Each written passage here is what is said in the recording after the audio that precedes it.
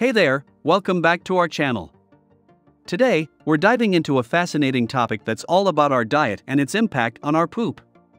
Have you ever wondered how your stools change when you eat meat compared to when you indulge in fruits and vegetables?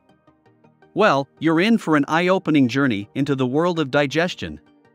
Let's get started.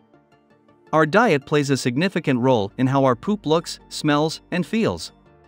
Today, we'll explore the differences in your stool when you eat meat versus when you opt for fruits and veggies. Fact number 1: color. First, let's talk about color.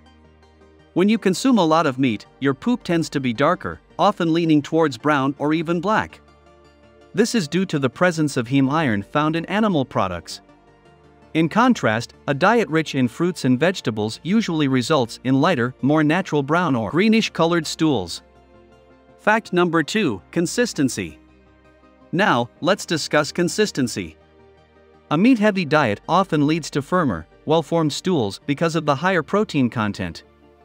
On the other hand, a plant-based diet tends to produce softer stools due to the increased fiber intake.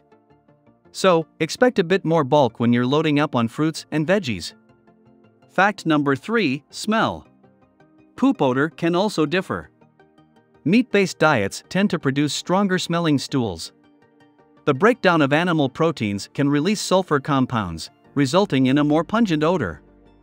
A diet rich in fruits and vegetables usually results in milder-smelling stools.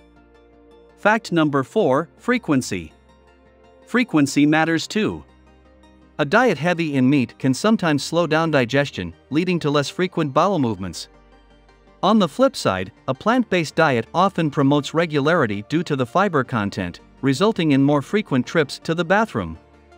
Fact number 5: straining. Straining during bowel movements is something we've all experienced. Meat-heavy diets may lead to more straining because of the firmer stools, while plant-based diets generally result in less effort during pooping due to softer, smoother consistency. Fact number 6: float versus sink. Lastly, let's talk about the float versus sink debate. Meat eaters tend to have poop that's more likely to sink, primarily because of its higher density. On the other hand, the fiber in fruits and vegetables can produce stool that's more likely to float due to its lower density. So, there you have it, the differences in your poop when you eat meats compared to when you enjoy fruits and vegetables. If you found this video both interesting and informative, give it a thumbs up and share it with your friends. Don't forget to subscribe to our channel for more science-based and curiosity-driven content. Thanks for watching, and we'll see you in the next video. Remember, your diet not only affects your health, but also leaves a mark in the bathroom. Stay curious and take care.